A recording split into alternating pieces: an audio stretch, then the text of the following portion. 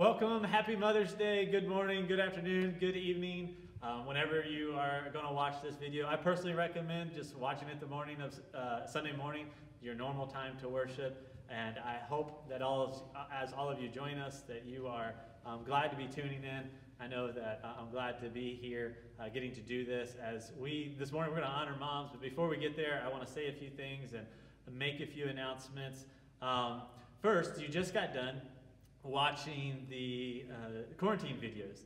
And so our photos, there's a video that we made of the collage of photos, and they were really good this week. It was going to be really hard to pick a winner, but we did. I'll get there in a second. But first, we want to kind of keep that going. It's really nice to get to see all of you each and every week. We miss out on our fellowship time, so it's kind of cool to see what people are doing and what they're up to, and to kind of get to visit that way, I guess, as we watch those videos. So text the quarantine photo to 330-422-8126. You can do that right now. You can do that in a little bit, but we encourage you to do that. Make sure you have those to us by Tuesday, because it takes us a little time to get the video done, and so we want to get those in as soon as possible. So please do that. Now, time for the winner here. Here's the winner. Right there. So the winner is Dan Casimir. Thank you, Dan. Everybody needs a little bit of a laugh during this time. You need to use some humor. Somebody get that man some toilet paper. I've got some extra if you need some, Dan. Come to the church, whatever you need. But thank you for that. Remember to text your quarantine photos to the number there that you can see. You can always rewind if you forget it. Thanks, Dan. You also saw that it was his birthday on there during the quarantine, so happy birthday. I hope you had a good one. Now, just to give you a few updates here, I want to give you a few updates. Actually, I want to give you a third. I need to make sure that I remember to do that. I just didn't get it in here in time. But so you know, what we're going to start doing is just pre-recording our services to kind of avoid some of the glitches that we've had with the live stream over the past couple weeks. So now you will be able to watch our services beginning at 9 a.m. on Sunday morning. You can watch them. You can go to watch them on Facebook there. We will have them up on our YouTube channel as well. We encourage you, if you're able to watch them on Facebook and host a Facebook watch party. One of the things that the watch party will allow you to do is it'll allow you to connect with people in your growth groups or people in the church and watch it at the same time. So it kind of gives you the feeling that you're having church together. Growth group leaders, I really strongly encourage you to schedule a Facebook watch party with people in your growth group so that you can watch and tune in together. I think that'll be kind of meaningful. And then really the third thing I just want to point out here, just say, I was reminded of it again today. I've heard this a number of times, and I heard it again today, that calls into mental health services and to counselors are up like 1,000% right now. Now, one of the great things about our growth groups is that our growth groups help you connect to people, but we know that you can't be connected with people right now. So if you are a growth group leader, make sure that you are calling people in your group to check in on them, to see how they are doing, to see how they're doing spiritually, see how they're doing mentally, see how they're just making it through even financially, whatever they need. Make sure that you are calling one another. And I'm so glad to hear that so many people in our church are doing it. I know I heard recently that Kelly Behringer, as she was going on walks, she's just calling people in our church and checking in on them. Continue to do things like that, and thank you for doing that, Kelly. If you don't have anybody to call, or if you feel like you don't have anybody to call or to reach out to, please, please, please call the church. If one of the pastors are in, we will speak to you or send us an email. We can schedule a Zoom time call with you or do something to just kind of help you out and to just kind of be there for you at this time. So don't forget to do that. Don't call the number that was for the quarantine photos. That's a Google number. And so you won't get a hold of anybody if you call that number. Only the photos go there. But you can go to our website and check out our number and also find our emails there. Now I want to introduce you to some missionaries that we support, the Kim family. Every second Wednesday or every second Sunday, we pray for a missionary, and the Kim sent us a video and kind of want to update us on how they are doing. And so now you can watch the video.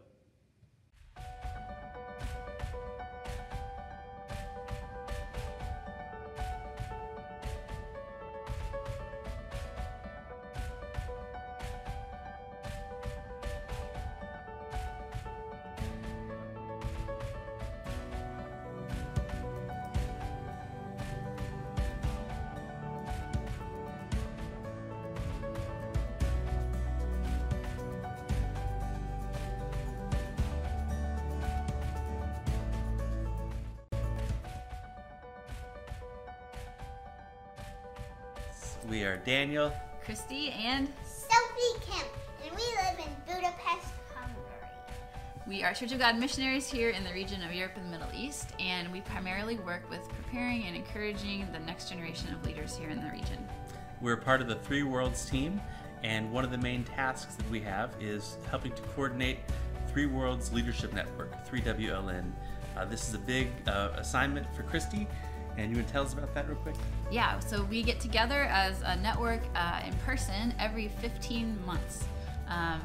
And we started in 2015, and we were to have our fourth event this April, and things have changed a little bit, but it's a big process to get visas and everyone gathered together, but it's also one of the most synergistic and encouraging events that our team helps coordinate. And so it's a pleasure to get to see everybody in one room together from all different countries and multiple languages and hear their hearts and passions and what God's doing in their region.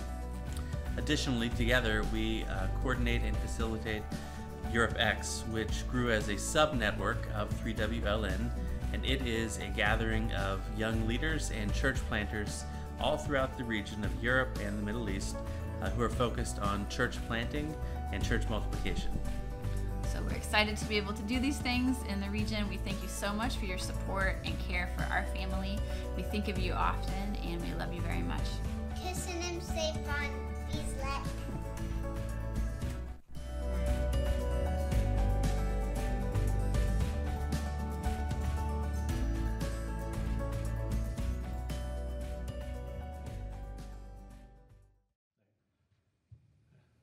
It was great to see the Kims in that video. Just so you know, we have increased our giving to the Kims this year. They were very thankful for that. I just wish them the best. It's been a very difficult time for a lot of our missionaries around the globe as they are dealing with the virus and the pandemic themselves. And so we want to make sure that as a church that we continue to support missions. We also, those of you who know Danny and Kim Lopez, we have now decided to start supporting them, who are in Guatemala as well, and so looking forward to partnering with them. I do want to talk about giving a little bit. First and foremost, I am really thankful for the way that many of you have stepped up. You continue to give, you continue to tithe. We've raised money for the coronavirus fund, and you've done a really good job. We thank you for doing that. Some people are still mailing in their tithes, all of that, and so thank you so much. If you want to begin giving online, you can do that.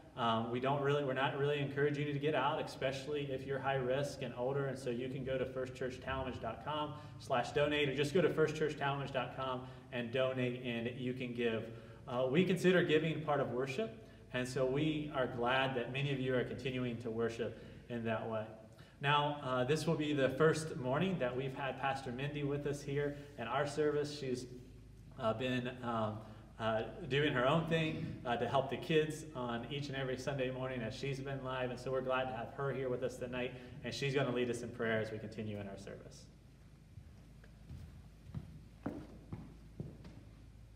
Happy Mother's Day. Let's go to prayer. Lord God, I thank you for all that you are. I want to thank you for every mother that is tuning in this morning.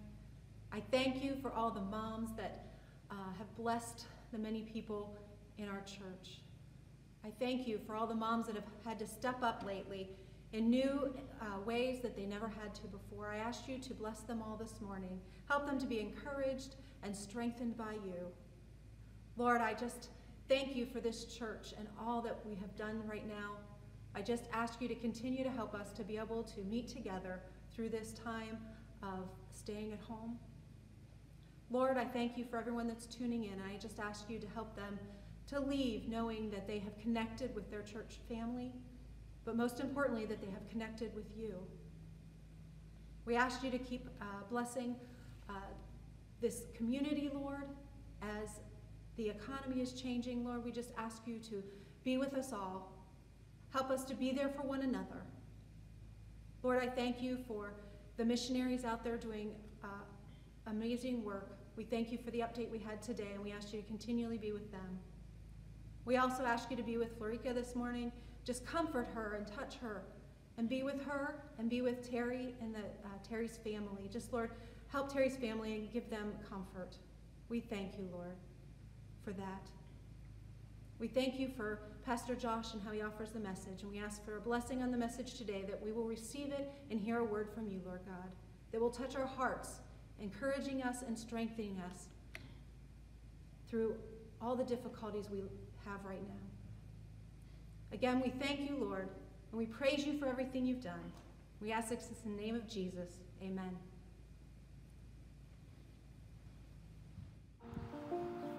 And Jesus said, "Come."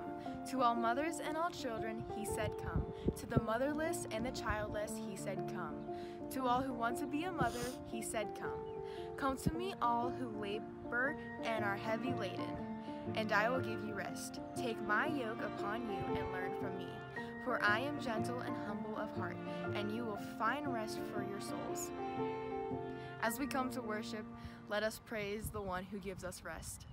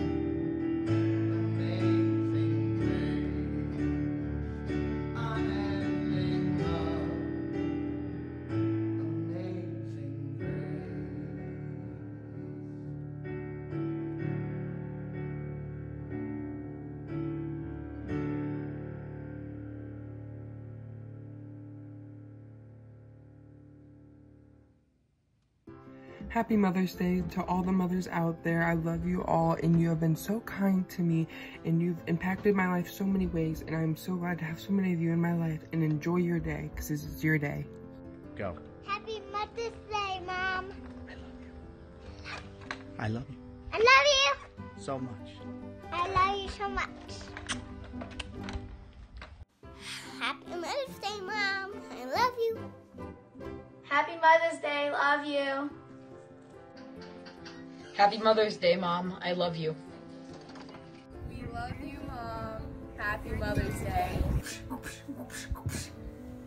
Happy Mother's Day. Happy Mother's Day. Happy Mother's Day. I love you. I love you. We love you, Mom. Happy Mother's Day, Mom. Love you. 1, 2, 3. Happy Mother's Day. I love you, Mom. Happy Mother's Day. I love you, Mom. Happy Mother's Day. Happy Mother's Day. Love you, Mommy. Happy Mother's Day, Mommy. Happy Mother's Day, Mom. Happy Mother's Day, Mom. Love you. Happy Mother's Day. Jed and I wanted to wish you a very happy Mother's Day, Mom. I love you, and I hope you enjoy your day today, because guess what? You deserve it. Happy Mother's Day. I love you, Mom. Happy Mother's Day to all the moms out there. We love you. Happy Mother's Day, Mommy. Happy Mother's Day, Mommy. We love you. We love you. Happy Mother's Day.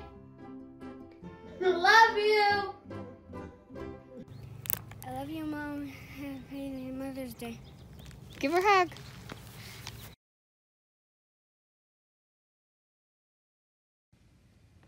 Well, happy Mother's Day again. I hope you enjoyed that video. Sarah, thanks for getting videos of your brothers. I like that last touch with give me a hug. I hope many of you are able to hug your mothers today. I know many of you will not be able to hug your moms, but we want to still honor our mothers. In fact, that's what we're going to talk about today. Let's jump right into the text, and then I'll get to the message as we go here. So I want to read this to you. Many of you know this. This is the 5th commandment. And here's what it says. It says, honor your father and your mother, that your days may be long in the land, and that the Lord your God is giving you. Now, go ahead and go to the next. I want to talk to you for a moment about this command that God is giving us. First, I want you to see that God is telling us to honor. The word for honor in the Hebrew is the word kaved, and kaved basically conveys a sense of like heaviness. It's pretty much the word for holiness here, but it's kind of the verb that you would use for holiness. But when it's used in this way, basically what it's used for is to remind people that you are to make someone or something important. And so we are told that we are to honor, and not just to say that something is important, but to actually kind of feel it inwardly. So many of us, just because of the way we were raised, and we were raised with a very, what I would call like Greek or kind of Western mindset, we think that as long as we say nice things or kind of believe that something is true, that we actually mean it. But for the Hebrew people, it was a lot different than that. If you were going to honor someone, you actually had to kind of feel it inwardly. It means actually to basically to really respect somebody, to really appreciate someone for the position that they hold, or for who they are, or for what they've done, or for the place that God has given them in your life. Now we are told that we are supposed to honor our kaved, our mothers. And this is interesting. Obviously your father as well, but it's Mother's Day, so we're focusing on mothers here. Now, why is this the 5th commandment? Some of you have heard me talk about why I believe this is the 5th commandment.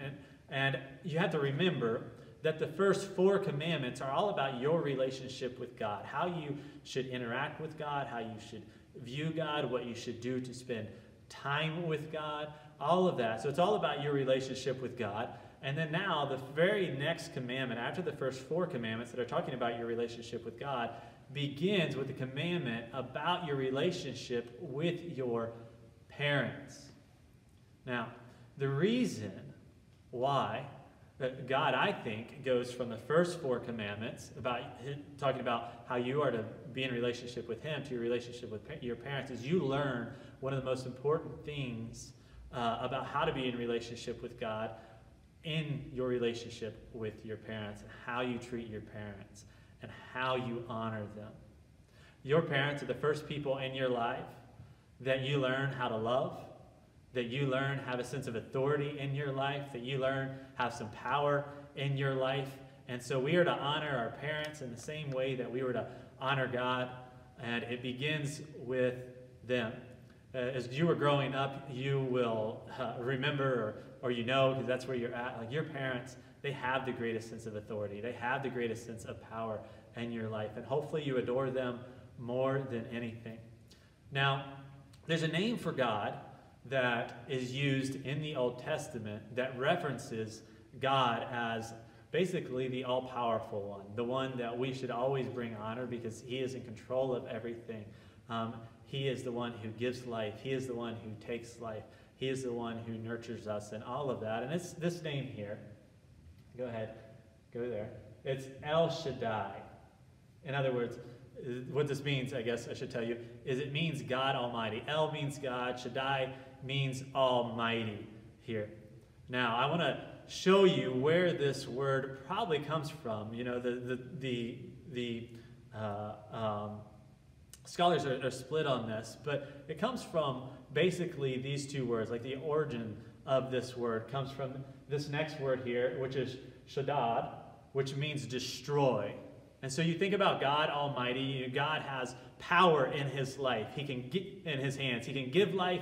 He can take life. Power belongs to God. And so this idea of shaddad and it being kind of transforming into the word Shaddai goes fairly well with God Almighty. And when people would have read El Shaddai, they would have thought of the word Shaddad, that God has the power to destroy. Like power is in God's hands.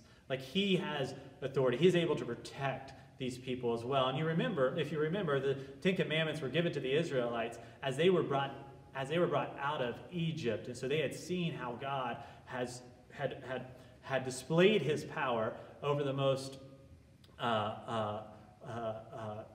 basically the biggest empire in the world at that point in time.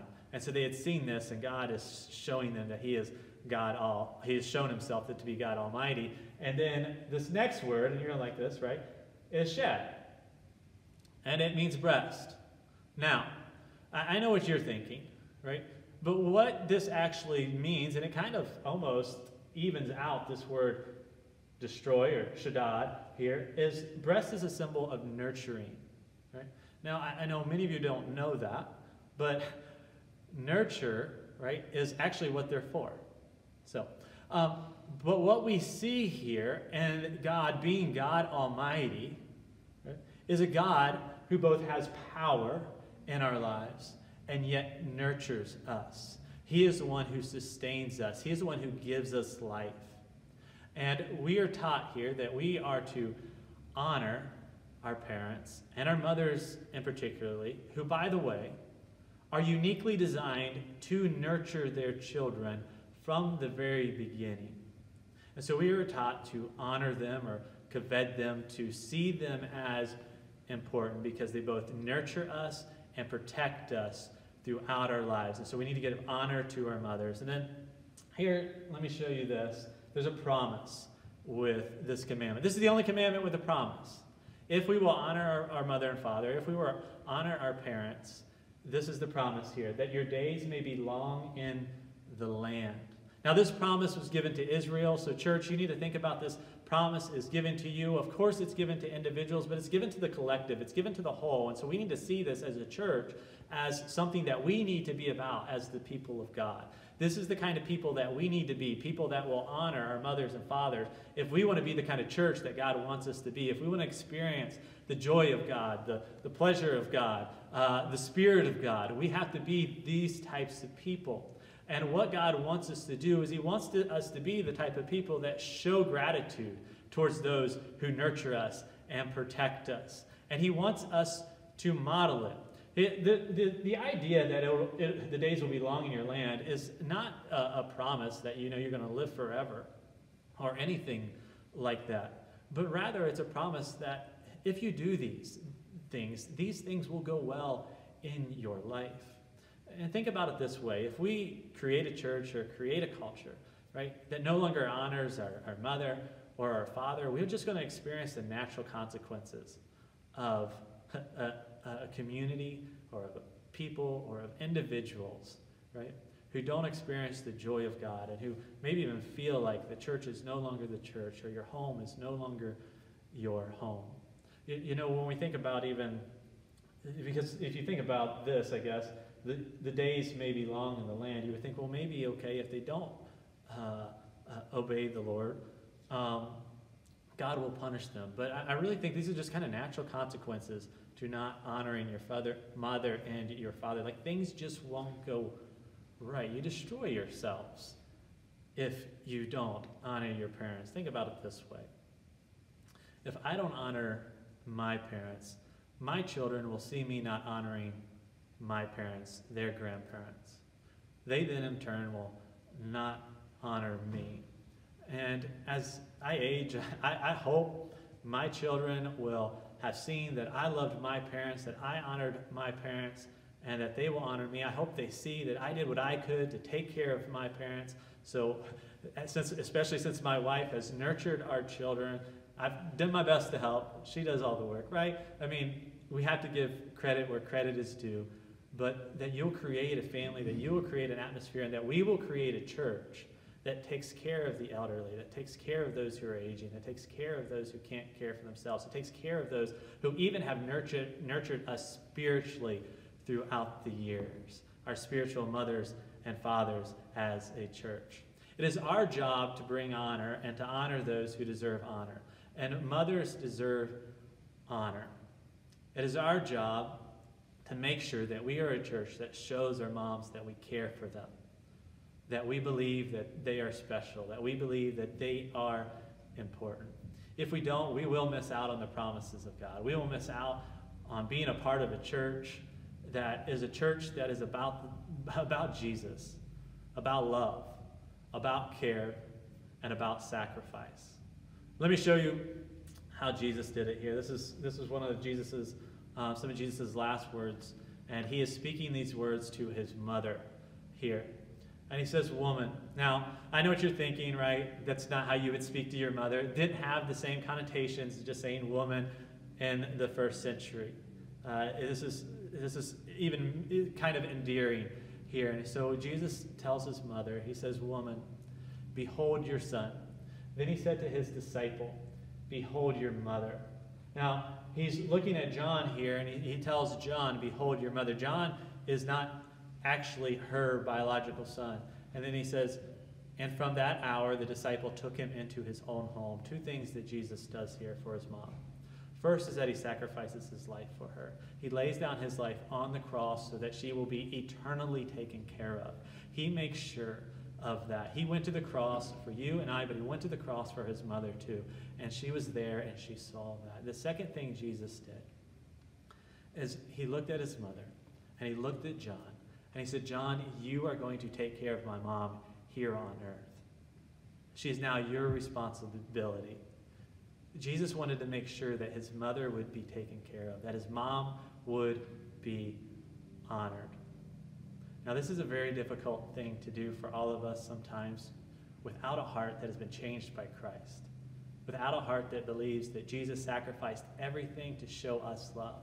Not everybody has had a good mother, not everybody has had a good father, and yet Jesus still can teach us to honor those who we don't even think may deserve honor, to love those who may not even believe that we may not even believe deserve to be loved.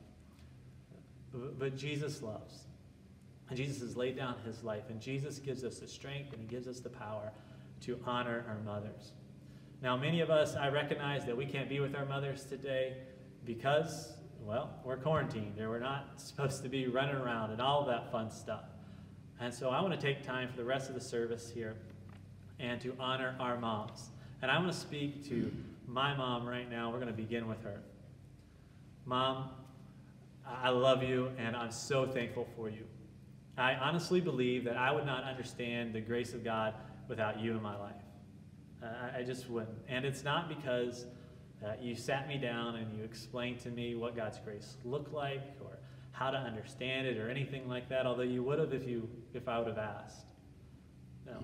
You have shown me God's grace throughout my entire life. Bill Carr lost his mom a while back, and I was at his mother's funeral, and Bill's a member of our congregation, and I was talking to Bill, and he said, Pastor Josh, you know, no one loves you like your mother. And I will never forget that, because it's true. So Mom, thank you for the love that you have always given me and that you continue to give me. You're a wonderful mom, and I'm so thankful to have had you as my mother. I think it's important for us too, especially men, to model honoring the mother of our children. If we want our children to honor their mothers, we must be honoring our wives as well.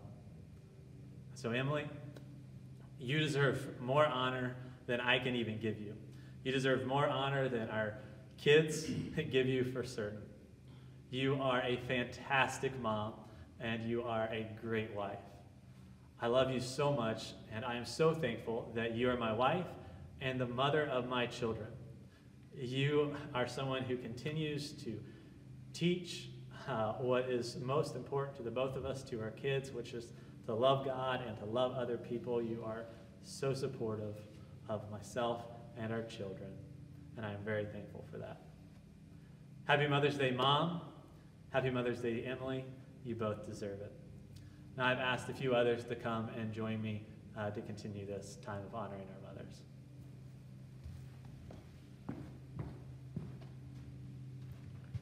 Good morning, church. Happy Mother's Day.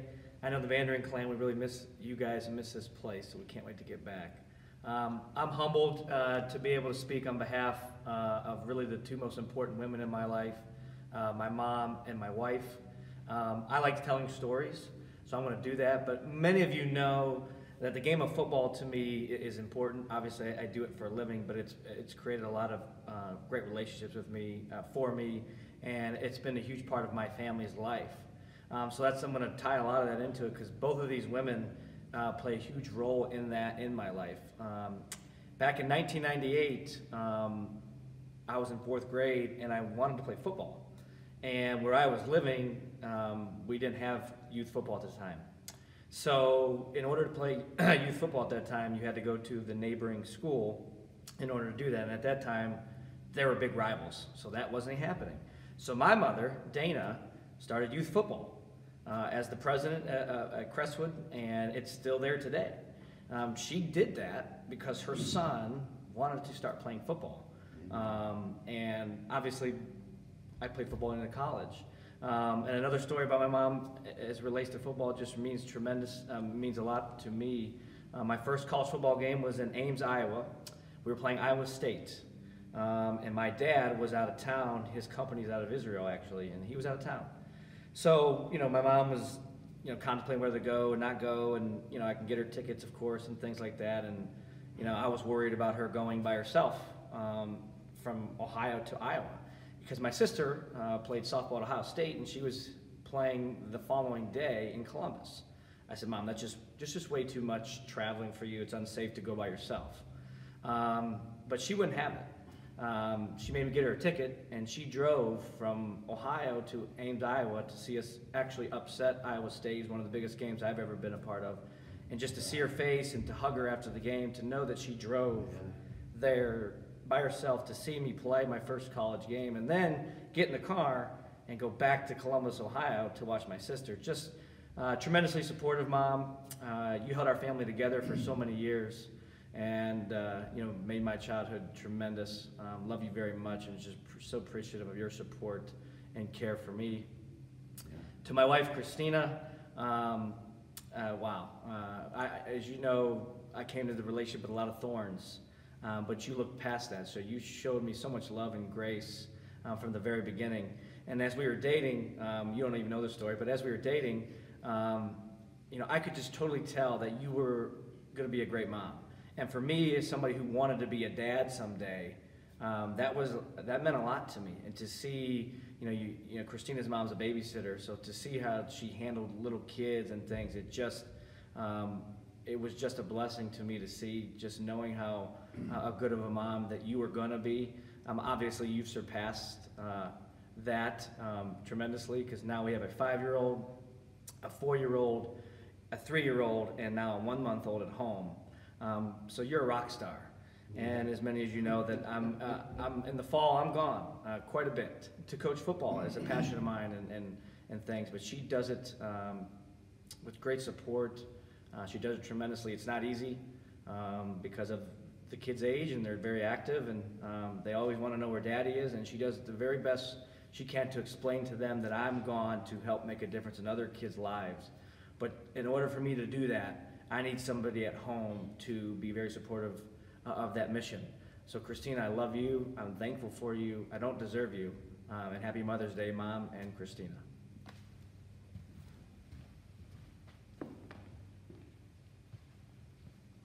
Hi. Again, I'm Pastor Mindy, and I am also a wife and a mother. And I am all these things because of who my mother was. The kids back in Kids Church call her Miss Kathy, and I definitely owe so much to her. She loved reading the scripture, and she lived out Deuteronomy 6:5-7, which says, love the Lord your God with all your heart, soul, mind, strength, and teach it diligently to your children. And that was who she was. She served the church in almost every capacity she could. She was a teacher. She had preached at times. She would take video recordings and tape recordings to the shut-ins. She would go and visit people that were lonely. And she also had a passion for helping other people find their place in the church. And so, Mom, I watched these things as I grew up, and those helped me to form the person I am, to learn how to serve God faithfully. Also, I remember watching my mom pray. Mom, you are a woman of prayer, and that meant so much. I knew that you prayed about everything. You took everything to prayer. As kids, I remember when it came time to bless the food, we all knew that we should volunteer because you were always so thankful and so blessed that once you got started thanking the Lord for stuff, we were not going to get a hot meal. But that's because you were loving God so much. You taught us to pray before big events, to pray when things were sad, to pray daily for a devotion time. And your love of prayer taught me to pray to God. And that's why I pray, because I watched you pray. I also have a love of scripture. You had so many Bibles laying around the house, and highlighted parts and all kinds of things. And so with that, I learned to love the scripture. And still, when you talk about the scripture, you encourage others to love the scripture. And so I watched that as I grew. I have fond memories of us all curling up in you guys' bed, and as a family, we would sit there and you would read scripture to us. And it was those moments that I learned the love of God, because you loved us kids so much, and you loved others so much. I knew what it meant to be loved by God, because Mom, you loved big. And so, Mom, thank you for being a woman of God, for being a woman who cared for me and for others, so that I could also serve the same way, joyfully and faithfully. Thank you.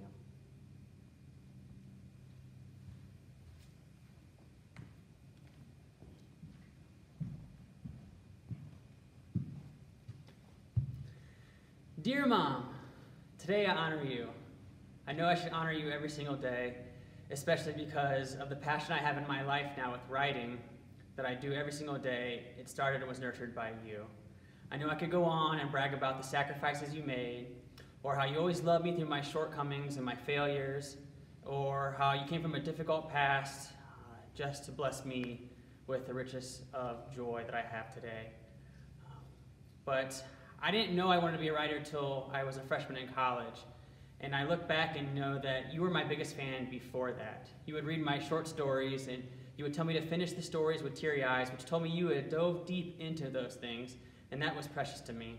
It's one of my most precious permissions to write through tomorrow. So I just want to honor you and thank you that I love you. Happy Mother's Day. To my wife, Angela, We were in California all alone when our son was born. Those were some beautifully difficult days. I witnessed a strength from you that I've never possessed my entire life. You've taught me the grace of God and have grown closer to you and closer to God through our experience. Everything you do and everything you do every day, it just draws me closer to and all of you in a closer relationship with God. I just want to thank you in everything that we've gone through together. Happy Mother's Day. I love you.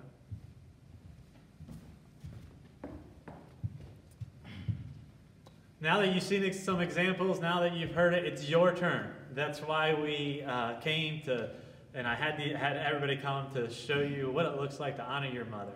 I hope that you will spend some time honoring your mother. You really should do it every day. We should honor our wives every day. We should make sure that we express our love for those who have protected us through the years and nurtured us through the years every day. Moms, we love you. We are thankful for you, and we honor you today. If you did not send your mom a gift, or even if you did, here's the reason, one of the reasons why we did this, is that you can honor your mother through your words right now. She might not be able to see you physically, but I guarantee you, your mother would love to hear about the reasons why you love her, why you're thankful for her, why you want to honor her. So would you do that? Pray with me as we conclude. Father, we are thankful for our mothers, and today we pray that we would bring honor to them. We pray that we would bring honor to them by the way that we live and the way that we follow you, Father. And I pray, Father, that we would honor our mothers by our words. I pray that all mothers watching here would know that we are so thankful for them. And I pray right now, Father, for our spiritual mothers as well, those who have poured into our lives and maybe encouraged us to follow the Lord, or have pointed us to you in different ways, who have nurtured us in the faith. I pray for those who may be watching this service right now and they desperately want to be a mother, and for whatever reason they've been unable to. I pray, Father, that you would comfort them, that you would be with them, and we pray even for miracles in situations like this. We pray, Father, that you would give those children who desire children and desire to serve you in the midst of parenthood. Father, we thank you for being here with us at this time.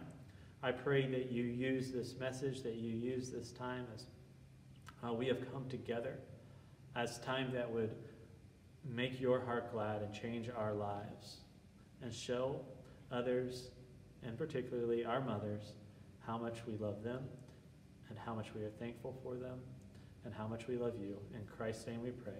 Amen.